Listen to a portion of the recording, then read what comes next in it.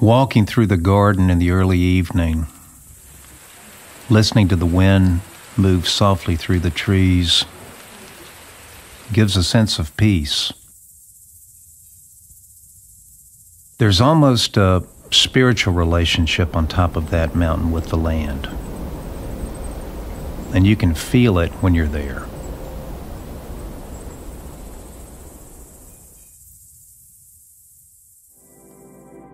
This place speaks, and on so many different levels.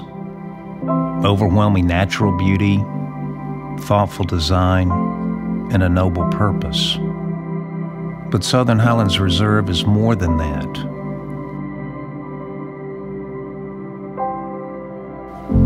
There aren't many wild places left in the world, and it's important that we protect and preserve them, for they have much to teach us.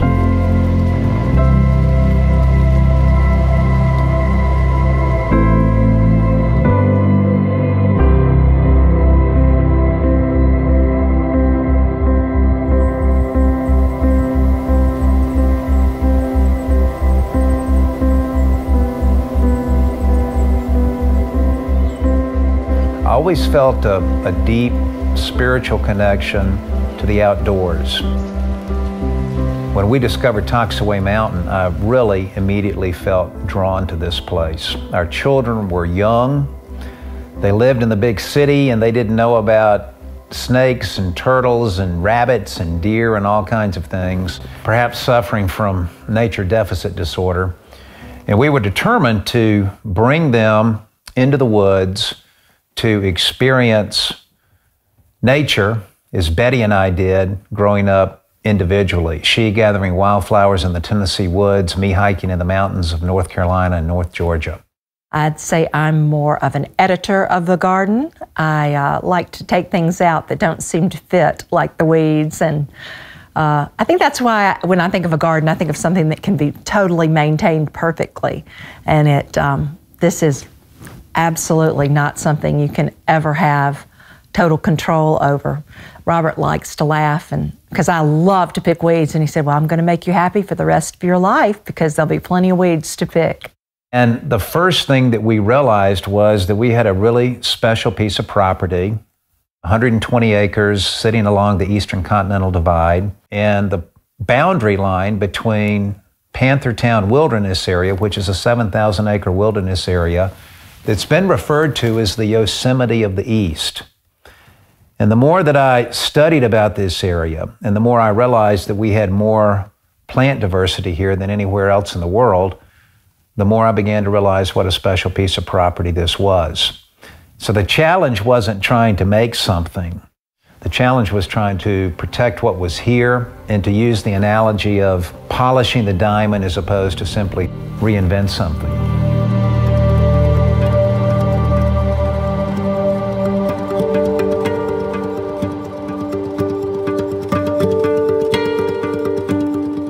After our house was complete in the early 1990s, I began exploring all of the land that was between our home and Panthertown Wilderness Area. My uncle, Frank Armstrong, would come up and we would attempt to create paths through the woods. In the early days, we tried to build trails, but it was just our amateurish attempt. I remember being on the mountain with Robert trying to build a trail in the middle of the winter and it's snowing. But we just had the best time trying to do that. And they'd come out here and they'd cut trees and make paths, and they just had the best time ever. But Robert has been hands-on every step of the way.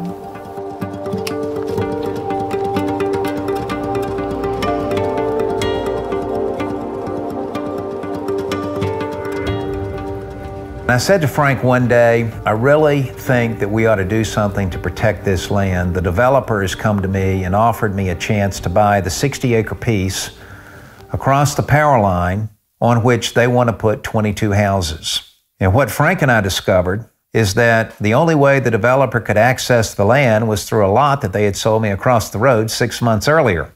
And the Toxaway company really couldn't use it.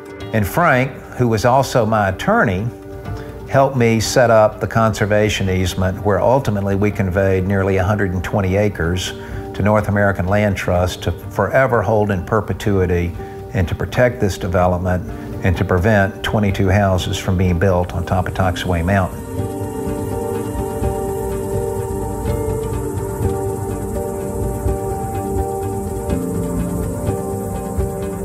I have a deep and abiding belief in a higher power. And the older I get, the more emotional I get about such things. But when I first came here, that power was so strong.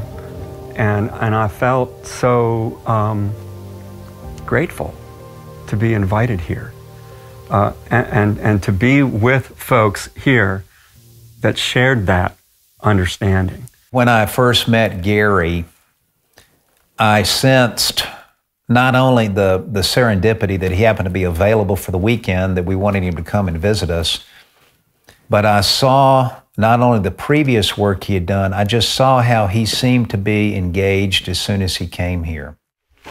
The importance in the work that I do, not just bonding with the place, but bonding with the people that are caring for that place.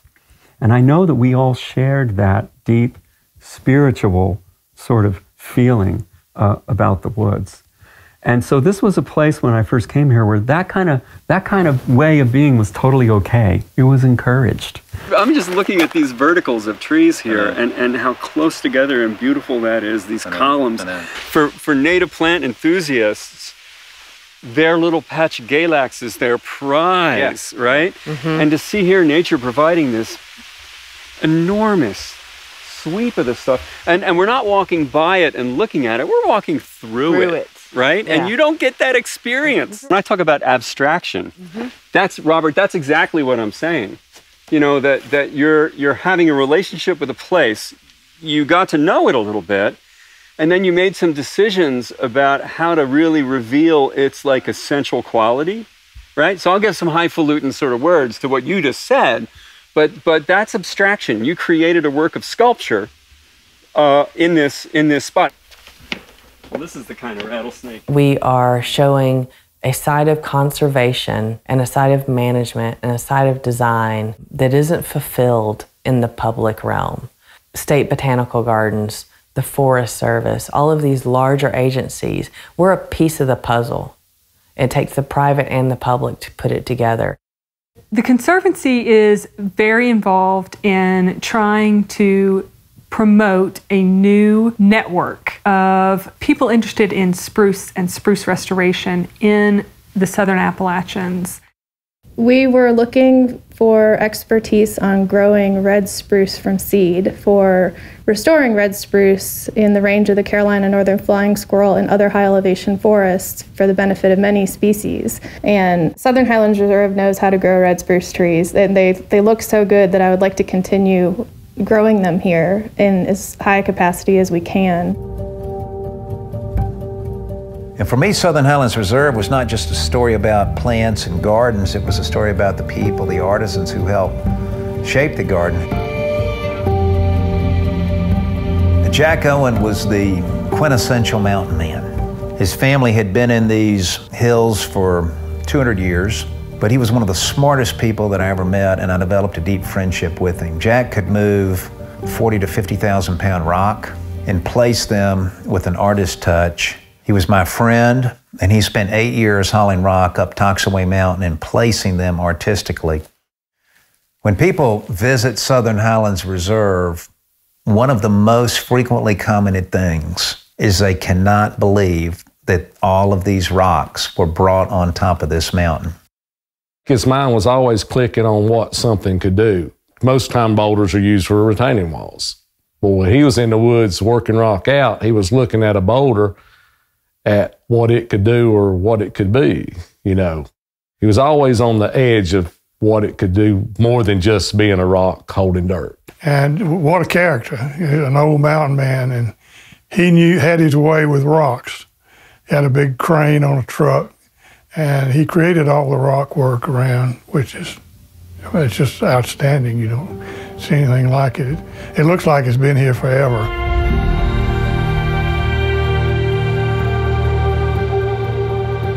It was an opportunity to work in a gorgeous place, and the mantra that we had from early on, if not the first visit, the first couple of visits, was you've been given this wonderful gift and a place to work and a wonderful opportunity to, if anything, improve it.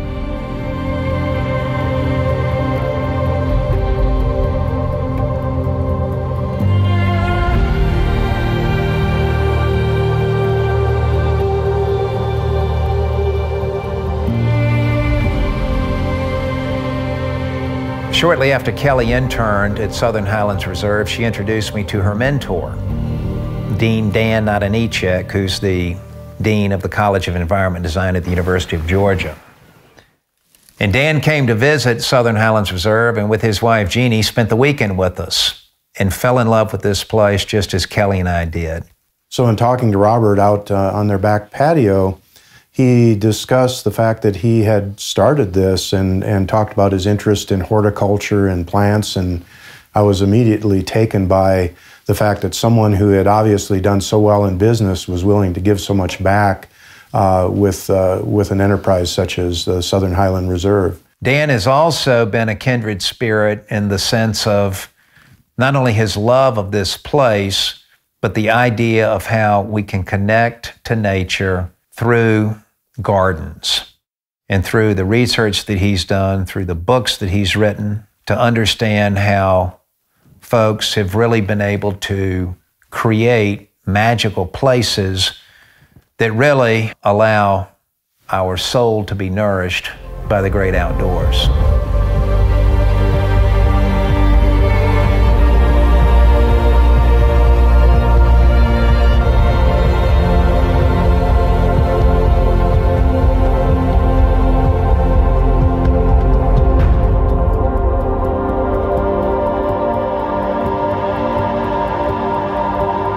The work that they're doing at the Southern Highland Reserve is very important. It matters because the world is changing so quickly, not only due to climate change and other environmental considerations, but also social issues and demographic shifts.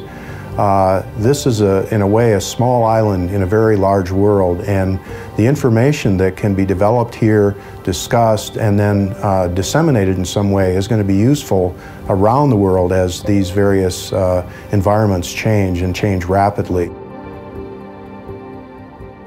I think that it's so important for people to be in nature that has been undisturbed by man. There's totally different vibration and feeling that you get from an area that's undisturbed by man. And it's restorative and refreshing. I think just seeing their love for being up here, more so than anything they said, really solidified what an amazing place this is. I mean, there's nowhere else in the world where you can find beauty like this, and we are so blessed that it's right across the street from where I grew up. So horticulture and the outdoors have really been a central theme of my youth and my life today. I still get such pleasure out of coming back up here, especially at a time like this, late spring, when the new leaves are out and everything is so fresh. It gives me great satisfaction and helps keep me calm. The serenity of it is really rejuvenating. For so long, I was focused on thinking this will be so great when, my kids can come here, when the grandkids come here. But then I realized, I feel that way, and I'm not a kid. I think that it's so important for other people to have the opportunity to come here and experience that. This place has shaped me and made me the person that I am, and I can't imagine not having had that experience.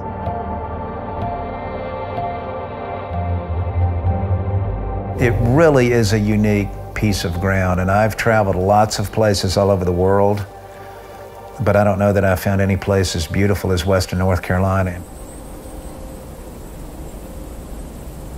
This high elevation island in the sky, if you will, provides a quiet respite for the tranquility that we're all seeking deep inside. That to me is one of the most magical things about Southern Highlands Reserve.